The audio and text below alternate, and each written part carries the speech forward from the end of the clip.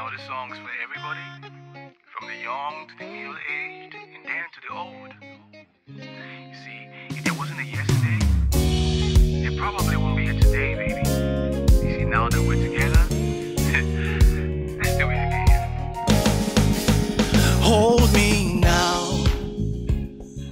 The skies were bright blue and streaming with clouds that appeared so beautiful from afar, as friends and family garbed in ravishing outfit made their way to the Abidun house, Ikeja, Lagos, to witness the traditional marriage between Abimbola, Adewuyi and Abiodun Laguda. The ceremony geared off as the groom's parents danced into the smooth rhythm breezing from the talking drums.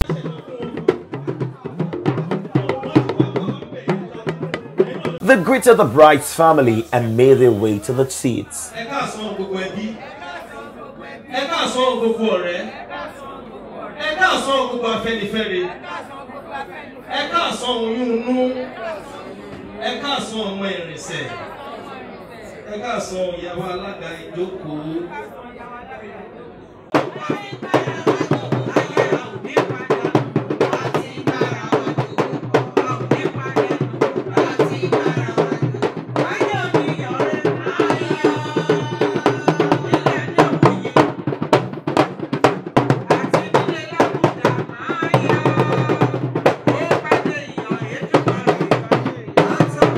Gbogbo bí àmọ́ tó wà ń bí lẹ́ni pátá ẹ̀yin lẹ bímọ ẹ̀yin lọ tọ́mọ lágbọ́lọ́ gbogbo yín pátá lẹ jẹun ọmọ nígbà tásìkò bá tó àní fi ń ṣàwátì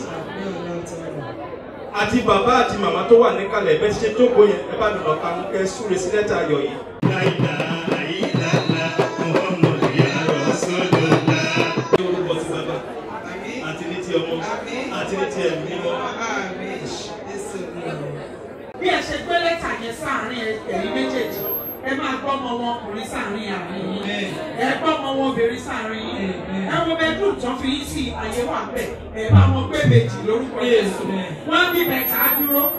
Ohun tá à ń sọ ni wípé ìbejì lẹ́ẹ̀kìíní, lẹ́ẹ̀kejì, lẹ́ẹ̀kẹta, lẹ́ẹ̀kẹrin, lẹ́ẹ̀kẹrin, lẹ́ẹ̀kẹfà.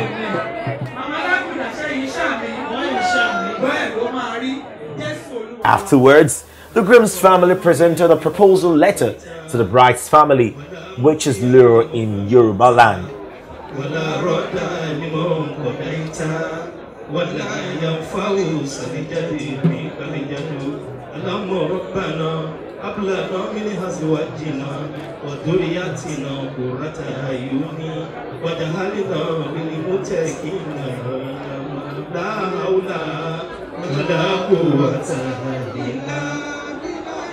Ẹni tó fún lórí ní ọmọ ti parí oore àwọn kọ́kọ́ ní àyè wọn fún wọn lésì wọn yẹ máa fún wọn lóde ọ̀tọ̀ ń fà wá lésì ẹ̀jẹ̀ ká lọ dúpẹ́ fún ìsìkàmì.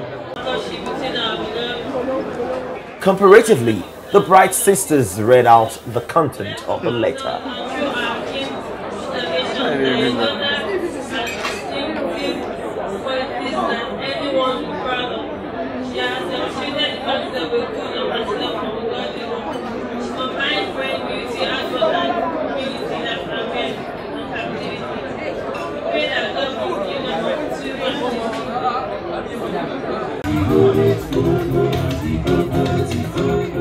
In a dramatic fashion, the groom and his friends made a gallant entry into the hall.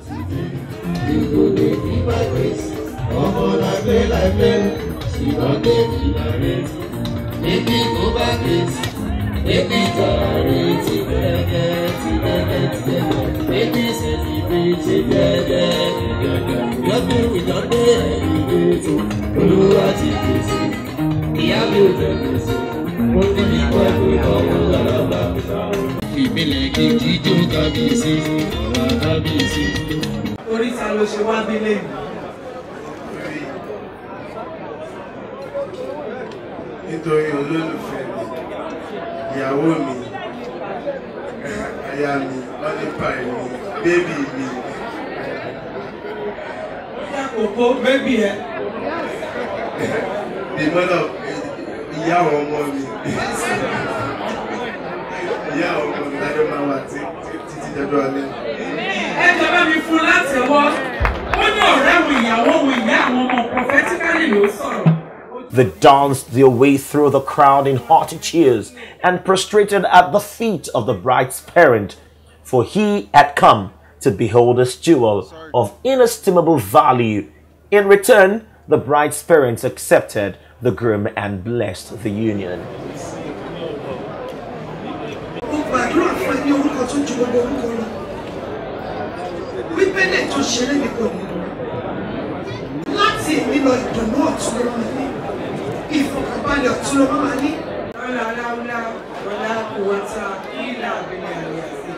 Rise up victoriously.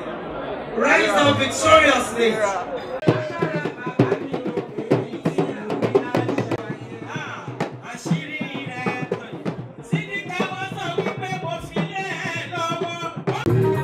Very sweet, very nice. Without further ado, the beauteous and stunning-looking bride graced the hall in a stylish outfit as she made her way to the dais in the company of her pretty friends. Her face was wreathed in smiles.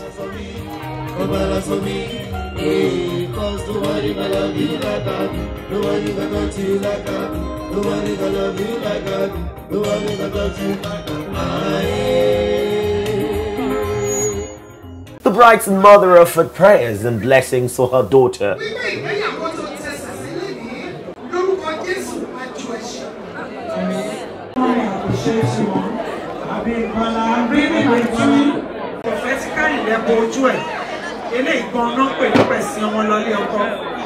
Yes, prayerfully cover her with the veil. She found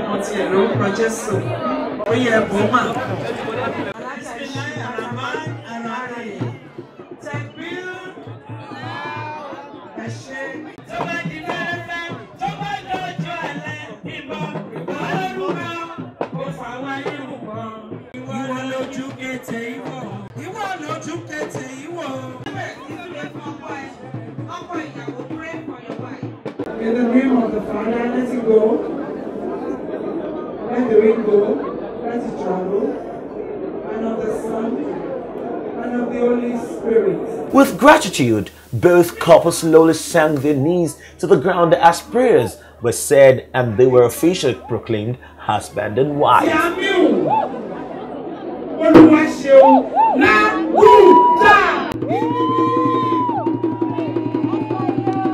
Today I'm praying for them that their wedding will be heaven on earth in Jesus' name. That whatever they touch will continue to be billions and trillions for them in Jesus' name. I want to say a very big congratulations to the couple, and I want to wish them more blissful year of marital life. I wish the couple the very best, and I wish them happy married life. DJ Bajo and Bimbo, they are my very good friends, and I wish them greater success, blessed marriage together, and a fruitful marriage. Happy married life to DJ Bajo's adorable wife, Abimbola. I'm friends with both of them. I wish them the very best. Patience, tolerance, and of course, more children, plenty kids, a lot of money as well, and they grow old together. I just want to wish them long life and prosperity, good health, happy marriage with good children. The celebration was well attended by the likes of DJ Jimmy Jott, Adewuyi, VJ Adams, amongst others, at least celebrities. Ladies and gentlemen, welcome to Big Night 2016! Are you? Ladies and gentlemen, this is the grand entrance of the global DJ Outside of the main stadium.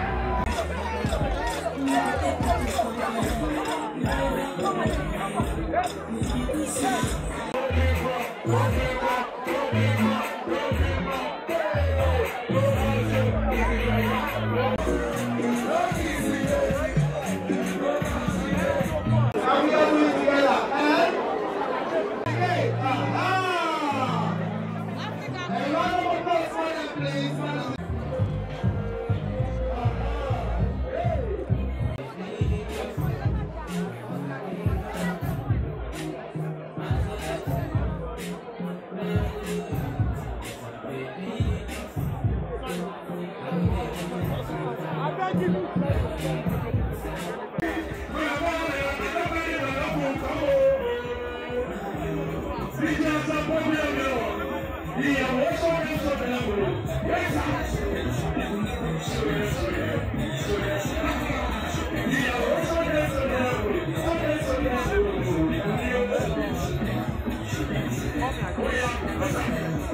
you.